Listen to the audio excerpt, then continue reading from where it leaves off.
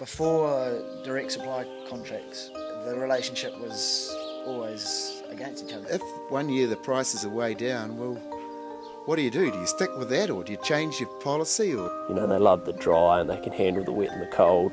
Merinos are the breed of sheep that can handle that the best. So what is it about the sheep that makes them want to come here? Is it just protection? You think it's a natural protection? They're just looking for the best feed.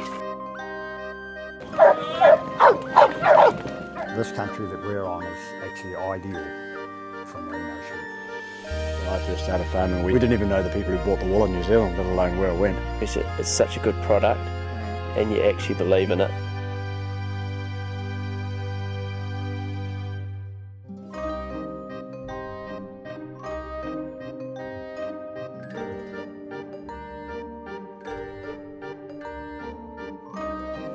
The world merino numbers are at historic low, well, back to about the 1940s.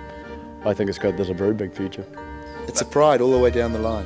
Yep. I'm Alistair Campbell. Grant Allen. I'm Amanda Murray. I'm Graham. This is my wife, Kelly. I'm Bev. John Phillipson. I'm Hamish. I'm Chid Murray. Murray. And I'm a I'm New a Zealand Zealand merino wool farmer.